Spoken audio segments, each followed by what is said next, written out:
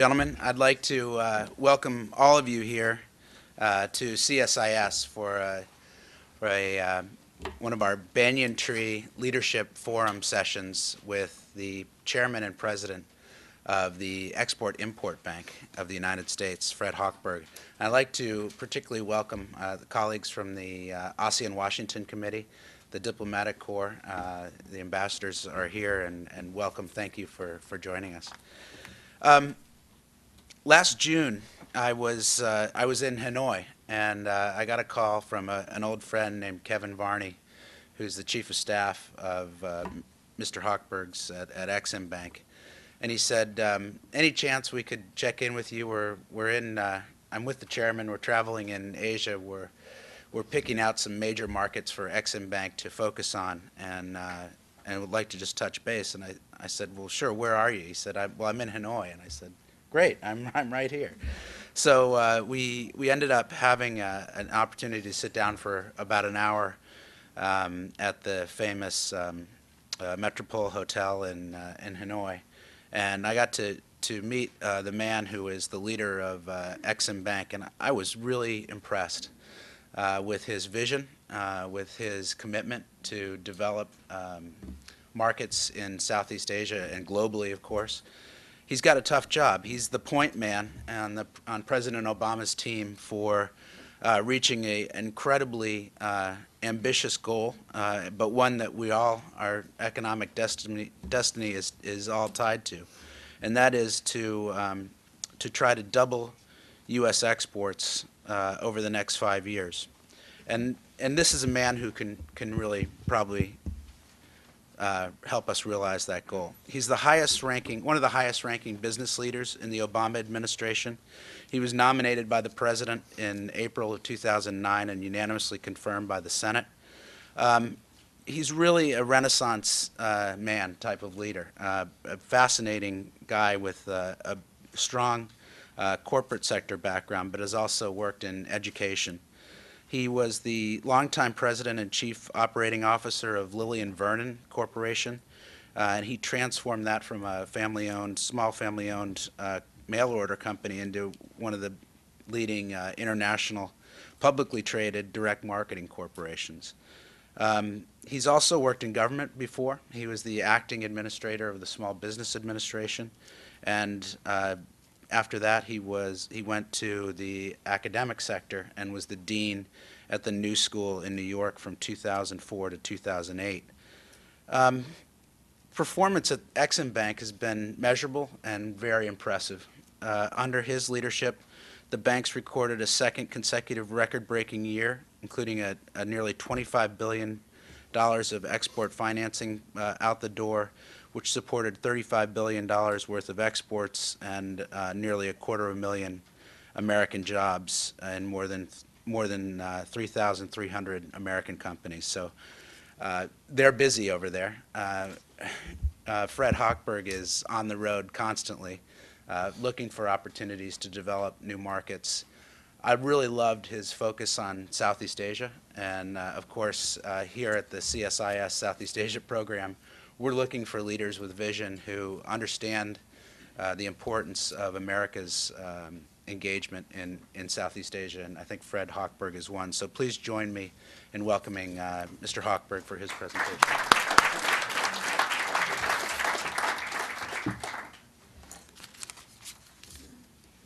Well, Ernie, thank you. And on the way in, Ernie tried to direct me into a panel discussion on the Mexican economy and economic policy and immigration, and I said I wasn't prepared for that subject. So we kept walking down the hall until we found here. And I'm very happy to see the ambassador from Indonesia, who I've had a chance to meet with and have dinner with. And I felt like when I met Ernie in the Metropole Bar in Hanoi, it sounded like the start of a movie, but or certainly many movies.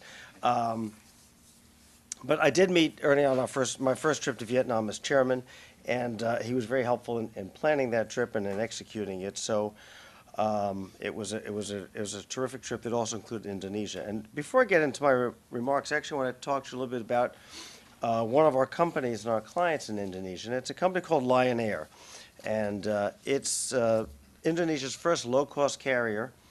And to reach more customers and to expand its fleet, our bank at Exim Bank, we approved recently $1 billion to finance Lion Air purchasing 30 737-900 ERs.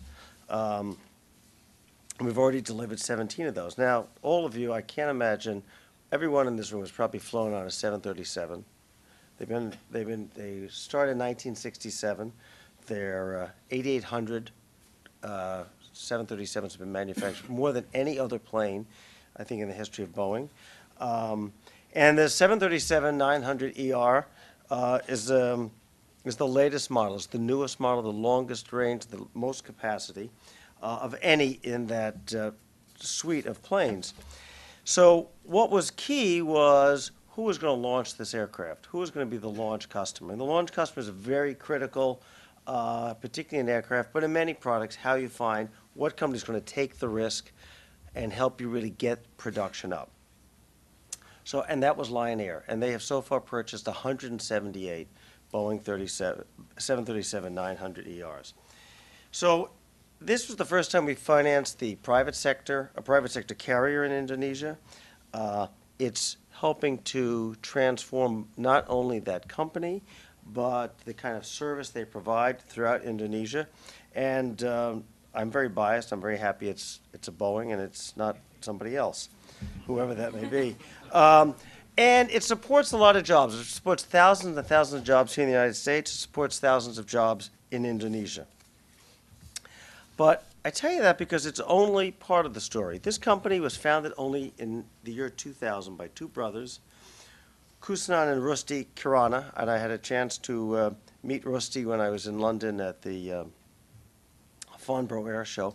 And the reason Lion Air is particularly of interest to me and why I'm talking about it is because it also follows another business model, and that is Southwest Airlines. And so not only did we export American products and technology, we exported an American business model. And the Southwest business model of a low-cost carrier has actually totally transformed commercial aviation around the world. And in addition to companies like Lion Air, there is GOL in Brazil, Ryanair, EasyJet, and many others, Norwegian Air Shuttle, many, many which are flying Boeing aircraft. So this company, this transaction, is really very much emblematic of what we do at the Exim Bank. Frequently helping startup companies, introducing innovative new products, and helping develop infrastructure in the countries we operate in. And frequently, I know we have friends here from Boeing, frequently we can enter a market through aircraft sales and then open up our portfolio to infrastructure and power projects and a number of other things. And frankly, it's often with large companies like Boeing that can clear the path so that smaller companies and small businesses can also build their presence in foreign markets. But let me bring you back to a little bit of our beginnings, and then we'll go back to Southeast Asia. Exim Bank was formed in 1934 by Franklin Delano Roosevelt in the depths of the Depression. And in fact, I sit at, for those of you who are American taxpayers, I sit at the same desk the first chairman of the bank used, Jesse Jones. So that desk has been serving the bank for 76 years. No new furniture. A little polish now and then, but it's still working. Our earliest transactions, back in 1934, I was not there, were roads, routes, construction, and much of that continues today. One of the early ones that you may remember is the Burma Road, 1938, 700 miles long, connecting the interior of China to the outside world. Followed by the Pan American Highway, 1941, 30,000 miles, because it snakes through from North America to South America, and really was the first opening up of a trade route between the United States and South America. And the Marshall Plan. The Marshall Plan post-World War II was largely financed through Exim Bank, and that Marshall Plan was $2 billion. Now, I think $2 billion is a lot of money. $2 billion in 1946 was really a lot of money. And in fact, it's about $128 billion in today's dollars. So a lot has changed in 75 years, but what does remain the same as in 1934 and all those projects I talked about It is about strengthening our economy. It's about creating jobs here through exports and creating economic activity, economic vitality, economic jobs in the countries we're exporting to. So what we've done and what has changed over that time is we're now selling more locomotives, more airplanes, more helicopters, as well as road construction and some of the traditional things back from 1934. We're building power plants, telecommunication towers, and really helping emerging economies grow and become and build their own infrastructure. And a lot of it also is now medical technology and a lot of satellite sales. We've seen a burst of satellite sales, satellite transactions in the 18 months that I'm at the bank. There's been a huge uptick in satellite production. As Ernie mentioned, I was in business for 20 years, so I look at our year end. I ran a public company. I look at a year end with a particularly sharp focus, and Ernie gave you a number of the details. Yet we did about $24.5 billion in transactions. We're up 70% from 2 years ago. 2 years ago, and for the prior 10 years, we were operating at about a 10 to 12 to $14 billion range. We're now in the mid-20s, 25 billion. And this year looks like we'll have another record-setting year. We created just under 250,000 U.S. jobs that were created or sustained, and our financings financed about $33 billion in U.S. exports. One thing I like to add is we do this at no cost to the taxpayer. The fees that our customers pay fully pay for our administrative costs. They fully pay for our loan losses. And in fact, since 1992, we have generated in excess of all of our costs, $5 billion that we've returned to the American taxpayers as additional deficit reduction through our work. So, if any of you are friends with John Boehner, anybody here friends with John Boehner? If any of you are friends with John Boehner or anything else, if you have a moment, a personal moment, you want to share that. I've shared it, but I always think people hear things in stereo. It's better than they just hear it in mono. So if you have an opportunity, I wouldn't. That'd be a good message to share. $5 billion. $1, 2, 3, $5 billion. So what we've been trying to do, particularly in this financial crisis, is to ensure that U.S. companies, large and small, have access to capital and have the competitive edge to compete in the global marketplace.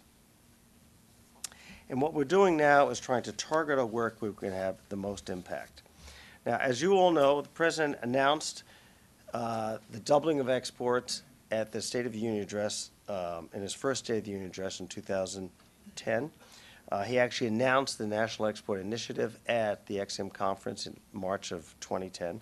And the goal to double exports in 5 years, support more than 2 million additional American jobs. Actually, personally, I think that's a conservative estimate. I think that will support even more jobs than the 2 million the President is estimating. But what I wanted to do when I got to the bank, and again coming out of the business world, is to do an analysis of where we could have an impact. So what we did is we looked at 180 countries that we operate in, and we said, where can we really have an impact? Where should we focus our activities? Not a surprise, which is probably why I'm invited to speak here, Indonesia and Vietnam are two of those countries. And let me tell you a little bit why we selected those two, and then I won't leave you in suspense. I'll tell you the other 7. One is a growing GDP. These countries have rapidly growing GDP and a rapidly growing economy that's going to need infrastructure to keep that economy going. They're going to need both power plants, roads, airports, the entire medical infrastructure, all those things that will help those economies grow at the rate they've been growing at. And importantly, in these 9 countries, our financing makes a difference. Our financing can make the difference for an American product to be sold there, American product to be financed, and in the case of small businesses, to provide the kind of credit insurance to make those happen. So I know you're on the edge of your seat. So the other 7 countries are in Southeast Asia, also India, moving across the globe, Turkey, Nigeria, and South Africa. And then in our own hemisphere, Mexico, Colombia, and Brazil. Those are the 9 countries we are intensely focused on. Those are the 9 countries where we see the greatest opportunity for U.S. exporters and where we see their economies growing. Last year, we did $5 billion in those 9 countries. We're targeting to do about $9 billion in export sales in those 9 countries this coming year. So I had ambitious goals to visit all 9 countries in the first 6 months of 2010. When I arrived in Jakarta, I realized how long it was to get to Jakarta. So I had to rein in my plan. So I made it to 8 out of 9. I didn't make it to full 9, but I did make it to Indonesia and Vietnam. But the trip to Jakarta was an eye-opener because it is a long trip. And I was in Jakarta, and Indonesia and Jakarta held a special meaning, I think, since the president spent so much of his youth there. Attended a grammar school just a few blocks from the U.S. ambassador's house. And I heard about so many from local executives, bank executives, about the desire to really meet the infrastructure demands and needs in Indonesia, and the desire to buy American products to complete these projects.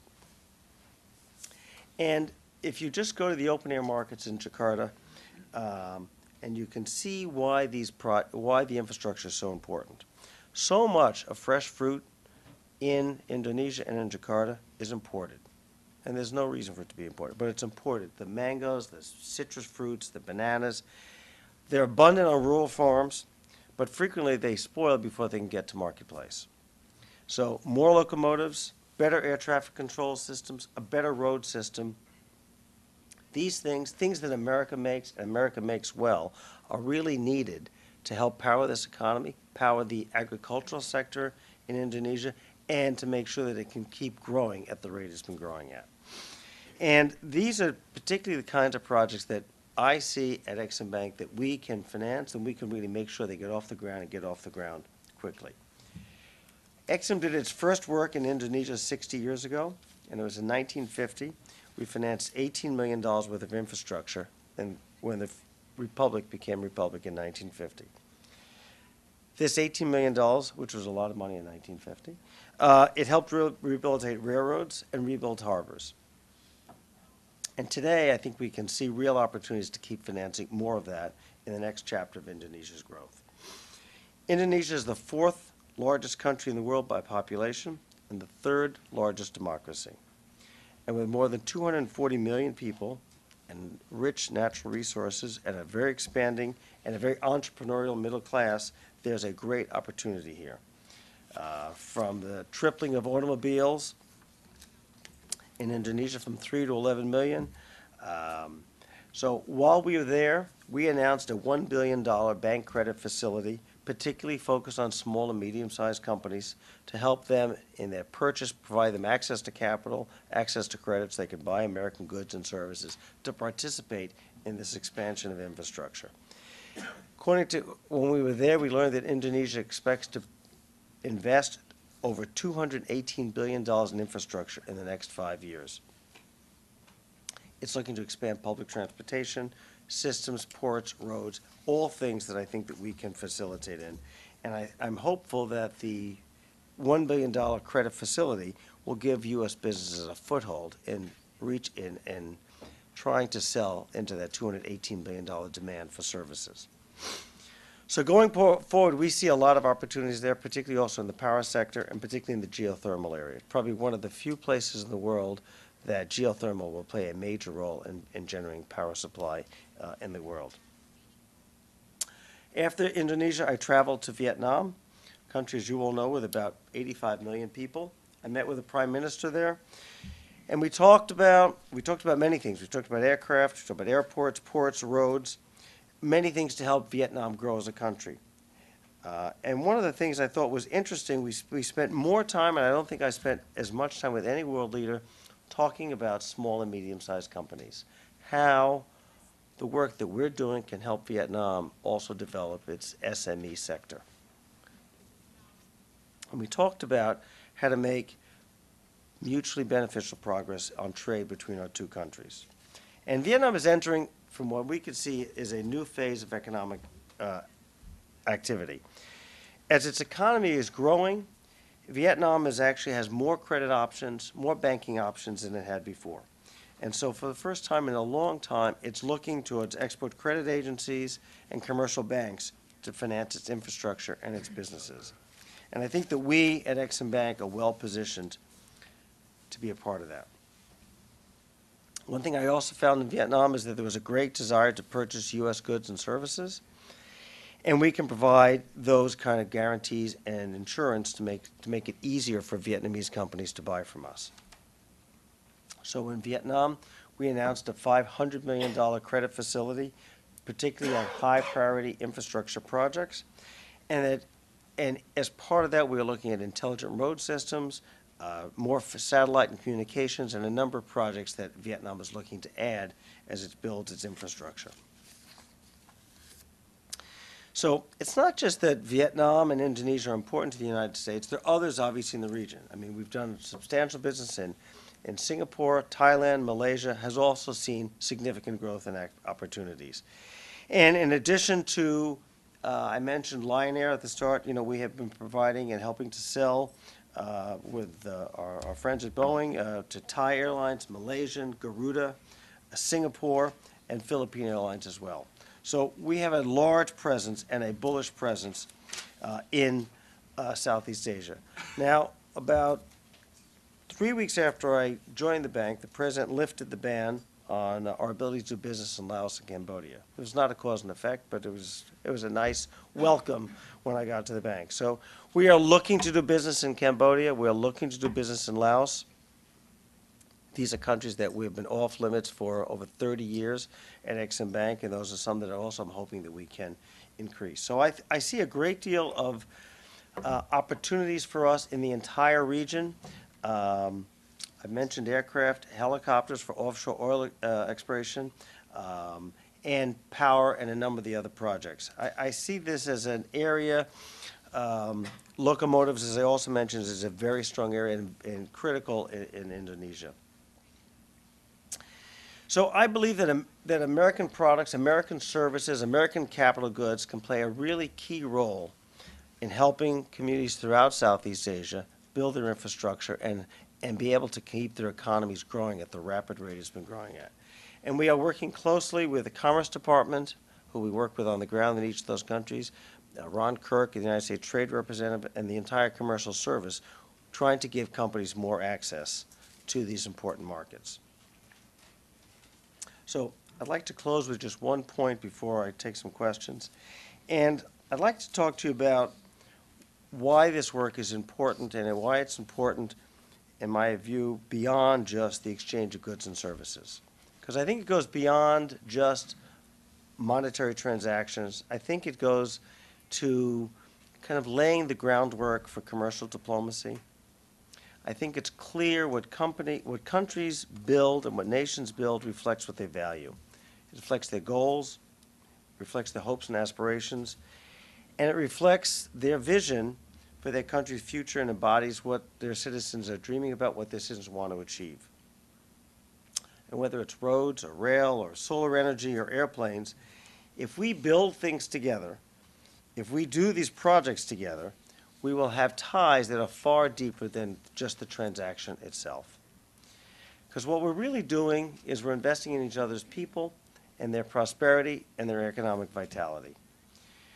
And these investments, yes, they're part about stronger business engagement, but I think they also will reinforce mutual respect and commitment that between the United States and Southeast Asia. I think it helps the United States and helps this country build on tolerance, build on respect for human rights, build on a sense of diversity, and build on expanding economic opportunities for citizens on both sides of the transaction, both in the countries we're exporting to, in terms of the jobs and opportunities there, and in the United States. And I think it talks about shared commitment, and it talks about building more durable democracies in each of those countries. And I think that this kind of trade between us can also help America as it tries to advance our relations in the Muslim world. And I think that's why this is of particular importance to the United States government as a whole. But it frankly requires more conversations like we're going to have today, It requires more cultural exchanges. It requires more student programs to expand understanding so students in both countries have a better understanding. It's clear when I'm traveling, when I'm in Indonesia and Vietnam, and there are people who have studied in America, it brings that understanding to their work there, and it does change the dynamic and change the interaction between our two countries. What's important is make sure we have a level playing field for American companies so when they compete, that they can compete fairly and evenly. And it requires someone I admire enormously, Jeff Immelt of GE likes to say, it's understanding the nuances of foreign markets. And I think the better we understand them, we can build not just business relationships, we can build trust, we can build understanding, we can build a greater knowledge about each other. And I think that it helps us really bridge some differences and paper over things, or not paper, and smooth over things when we hit a rough patch. And I think it lets us find areas of agreement, find areas of common ground between both of our countries. So I think these partnerships are critical. I think this type of commercial diplomacy guides very much what I'm trying to do at the Export-Import Bank and remains our focus in the months and years ahead. So I look forward to working closely with Ernie and the Center and expanding our work in Southeast Asia. And I want to thank you for this opportunity, and we can open up for questions wherever you want to have it. Thank you.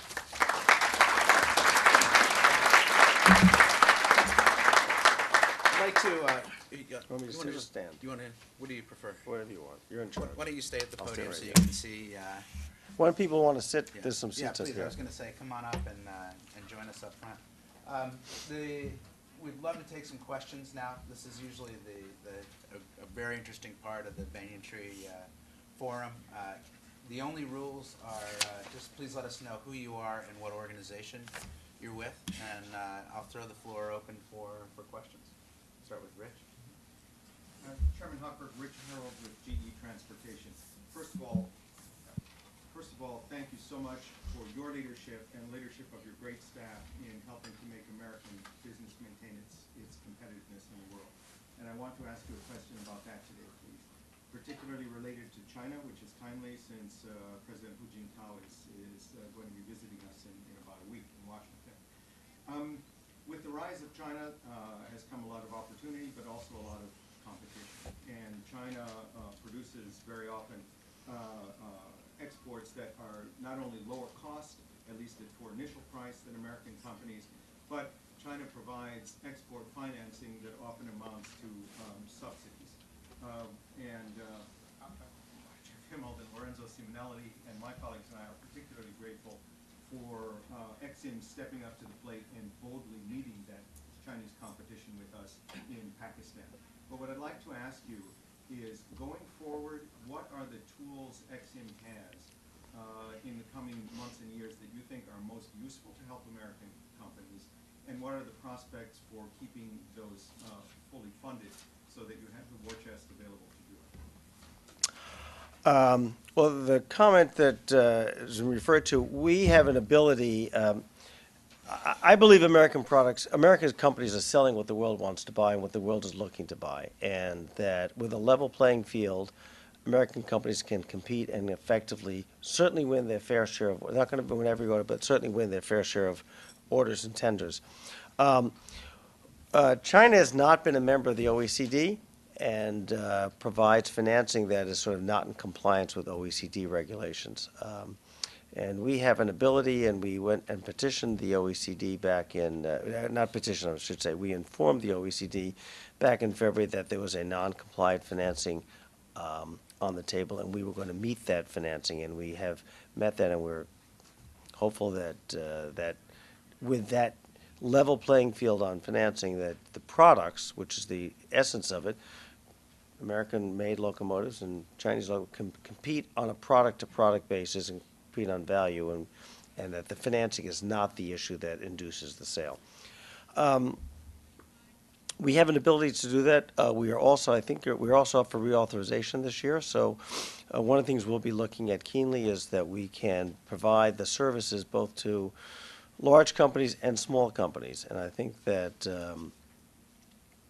we are self-funding, And I would say one of the challenges we have ahead, and as we begin 2011 and we go through our reauthorization, is we're one of the very few agencies that is totally self-funding. The fees that our customers pay for all our administrative costs, as I mentioned, and all of our loan losses. And I think that that's a message, and we're trying to make as many people, both in the business community, and the communications, and on the Hill, understand, because I think that changes the dynamic. We're not just looking for another appropriation as other agencies are. And we're creating jobs, so I'm hopeful that as we go through this reauthorization process, we're able to sort of make those points clear and therefore stand out a little bit from some of the other issues that are going on. I think that's where you're coming from. Am I got it? Okay.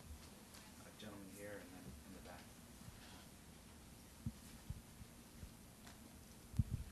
Hi, Matt Schul from Inside U.S. Trade. Thanks, Chairman Hochberg. I actually have a question related to the reauthorization that you mentioned. It's important to, I know, both the EXIM and the business community. The business community has outlined some of the issues it wants to see addressed in that context, such as you mentioned, how to continue expanding EXIM financing to small businesses with limited administrative resources, leveling the playing field with other ECAs, by relaxing the 85% U.S. content requirement, and also, from what I understand, this whole issue of tied aid, which I think is what the gentleman was referring to with China. Have you at the EXIM and the administration set out your priorities for the charter reauthorization? Have you had any interagency meetings about that, and how receptive are you to those priorities outlined by the business community, such as the U.S. Relaxing the content requirement? Thanks. That sounds like 6 questions. We're in the process of going through reauthorization. We're doing it internally. We then are about to embark on an interagency process with OMB. Some of the issues you mentioned are not charter issues. So one thing I've learned is I'm going to focus on the charter. I'm not going to drag things that are not in the charter into the charter and vice versa. So a number of those things are not. Content requirements, for example, are not charter issues. Tied aid is really not a charter issue. Small business is an important initiative of the president. I believe one of the reasons the president asked me to take this job, having worked in was once a small business for 20 years, and then at the SBA under President Clinton, we have a large emphasis on small business. We're actually announcing a partnership called Global Access for Small Business on Thursday with Tom Donahue, the U.S. Chamber of Commerce, and National Association of Manufacturers will be doing that at the Chamber. So our work in small business is important, and that's really an appropriation issue. And since we're on a CR, that's made our expansion and reaching more small businesses much more of a challenge for us, because the president asked for a 25% increase in our budget so we could do that. And since we're on a CR, we're at last year's level. So that's made our work in small business much, much more challenging.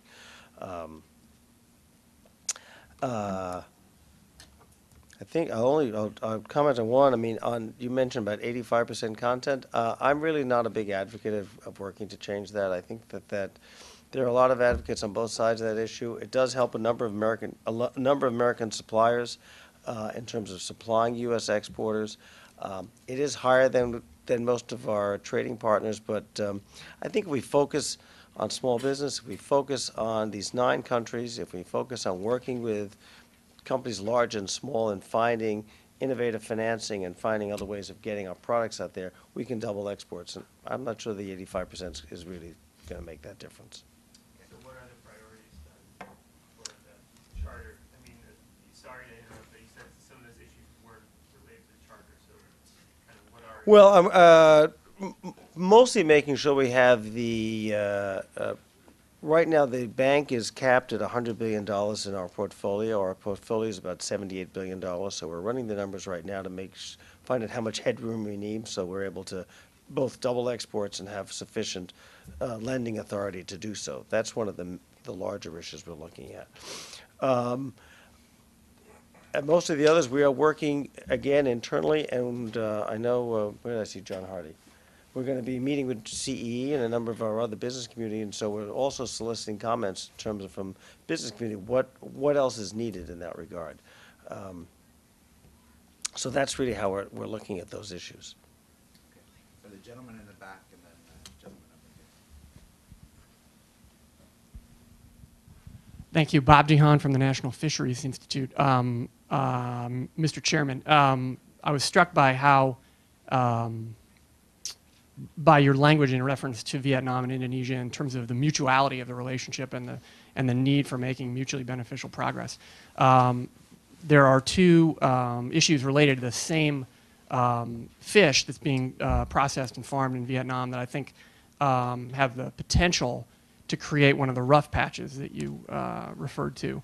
The fish is called Pangasius, and there are two issues there. The first is that the USDA is considering a regulation that would redefine what this species is and in effect would bar its importation into the United States. Pardon me. And the second is a Commerce Department determination of last fall that would impose a 130% duty on the importation of the same fish under our anti-dumping regime. From our perspective, and I'm certain from the perspective of our friends from Hanoi who are here today, that's an unjustified decision. Given the excellent outreach that the administration has shown in this region of the world, in economic matters especially, over the past 2 years, I wonder if you'd like to comment on those decisions and indicate where you think, from an EXIM perspective, they ought to come down. Thanks. I probably won't comment because we actually, those are just sort of, they're out of our lane. What we do at the Ex-Im Bank is finance U.S. exports. So I'm kind of put all of my time focused on how I can help more U.S. exporters, be they products or services, export their products overseas, their services overseas, and that's my focus. So when it comes to, I'm unaware, I'm generally aware of some of these issues, but not the specifics you mentioned, and I think I'm probably better off leaving that to USDA and Secretary Vilsack and Locke to help sort that one out. Okay, gentleman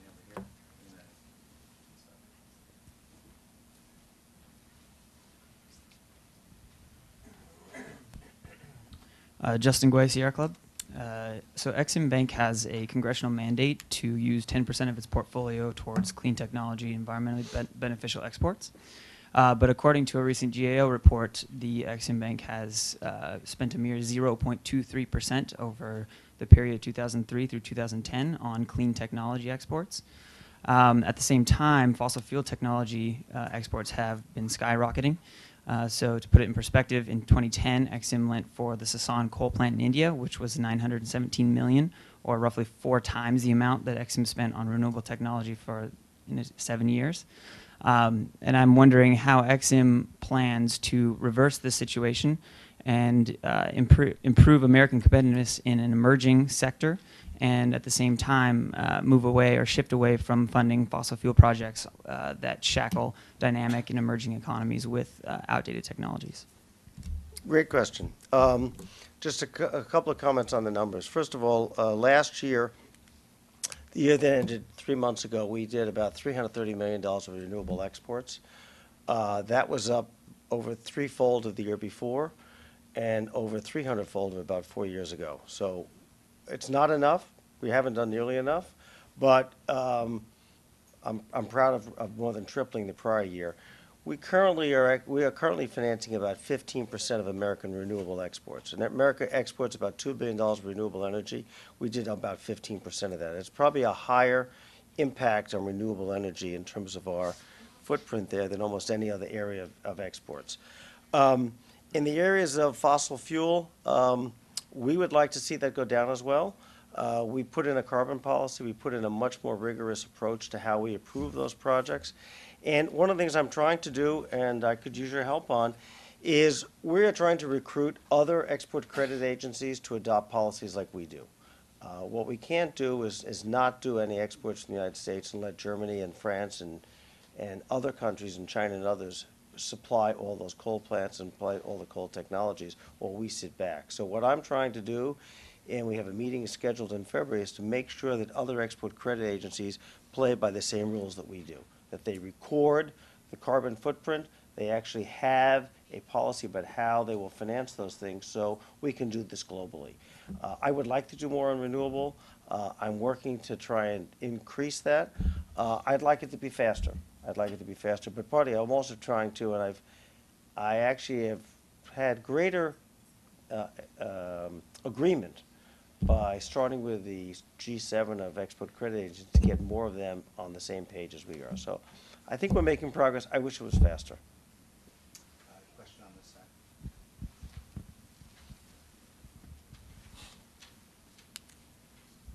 I'm Guan Yunli from 21st Century Business Herald, the leading financial daily in China. Actually, the chairman has talked a lot about the competitiveness of United companies in Southeast Asia in your speech. Actually, I think when you are talking about the competitiveness, you should be very clear about who is your major competitors, and then compare your disadvantages and advantages with your competitors. So my first question is that, in your opinion, who is the U.S. companies' major competitors in the Southeast Asia? Will it be the European Union or the countries like China, India, or Japan in that region? My second question is that you did quite a great job in the past year to help the U.S. companies. So what will you do in the future to improve the U.S. companies' competitiveness in Southeast Asia? Will you get much more capital to support them, or will you introduce some new facilities to help them? Okay, that's my question. I would say in Southeast Asia, we see a lot of competition from Japan, China, India, Germany, Korea. Those are some of the competition we see. I would say that one of the things I would like to encourage more American companies to do is to get out there and compete. Frequently when I'm in foreign countries, I'm just hearing repeatedly there are just not enough American companies actually making a bid and responding to a tender offer. So that's one of the issues that I'm hopeful from this forum and other forums that we can get more American companies to go out there and be more competitive. One of the new products we launched this past fall to help American companies be more competitive is we're now doing something called supply chain financing, so that if we have an exporter, we can help provide export credit assistance to the suppliers of exporters, the indirect exporters. So that's another way of helping U.S. companies be more competitive. Mostly, I believe that if we have a level playing field on bidding, a level playing field on tariffs, a level playing field on taxes and financing, American companies can compete well. It's harder for them to compete when the playing field is just not level. Right?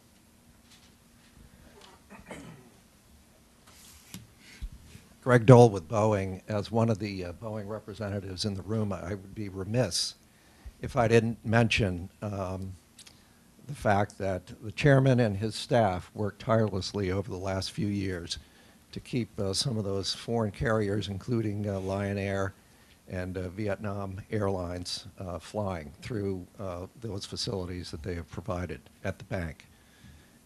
You can also rest assured that the Boeing company, John Hardy at CEE, and others will be up on Capitol Hill apprising John Boehner and the rest of the Congress, the Tea Party, among others, that in fact you are a profit center, a $5 billion profit center. And what's not really known that well, and we've got to do a better job, is just how much these sales impact not only the Boeing company, it's 160,000 employees, but the 22,000 suppliers in every state of the union. I mean, it's absolutely critical that the Congress understand that. And as well, that 12 million U.S. jobs are touched by the aviation sector, 12 million jobs. So thank you for your staff's support. I'm waiting for a over the question. years. Anybody, did I hear a question there? To enforce the question. Yeah, got to enforce the question rule. This was not a paid political announcement. But we do appreciate, again, everything you've done for us and the administration in helping us sell aircraft around the globe and to level the playing field with our competitors. So it's just a thank you. Thank you. Appreciate your help. Thanks.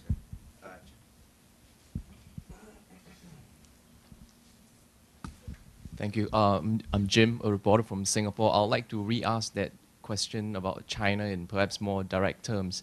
I was wondering if you could give us your assessment of America's economic competitiveness in Southeast Asia relative to what China is doing. In your view, what is America continuing to do right and well? What areas are lagging in your view? In 5 to 10 years' time, do you expect to see a serious shift in the economic balance of things? And if I may just tag on one real quick question, the 9 countries that you listed, I'm not sure if I heard wrong, but I don't think China was listed in there. Why is that? Thank you. Okay, let me see if I can get all that. I'm going to start with the last one because I can remember it best. China is not listed. It is an important market. It's the 3rd largest destination for U.S. goods and services. It's just that our financing is not really a factor in making sales to China. That the 9 countries we've chosen are 9 countries where, in addition to all those other factors, our financing can make the competitive difference between making a sale and not making a sale. That's just simply not the case in China. I think China is a formidable competitor. China is, both a developing country and an industrial powerhouse and competes strongly with American companies. I'm very bullish on U.S. exports. American companies make some of the best products in the world. They make some of the most reliable products. They make products that their companies stand behind. Foreign buyers tell me this when when an American company says they're going to deliver, they deliver on time. They back up their products with service. And there's very key, there's a transparency in doing business with us. There's a transparency in doing business with American companies that lets buyers know exactly where they stand. Those values, those products, that approach to business serves American business owners and leaders very well. What we stand to do is to make sure that financing is never a stumbling block, that financing never gets in the way from an American company making a sale. That's my commitment. I can respond on the financing side. And if there are countries that provide below market or sort of non-compliant financing, we will find a way to meet that so that is not the reason American company loses its sales. The last piece I still emphasize is we need to get more American companies out there bidding, more American companies working with Exim Bank, working with the Commerce Department, working with the USTR so that they're out there and competing and know that if they do compete, we will back them up with financing, we'll back them up with making sure trade regulations and rules are followed, and in providing the access and intelligence on the marketplace.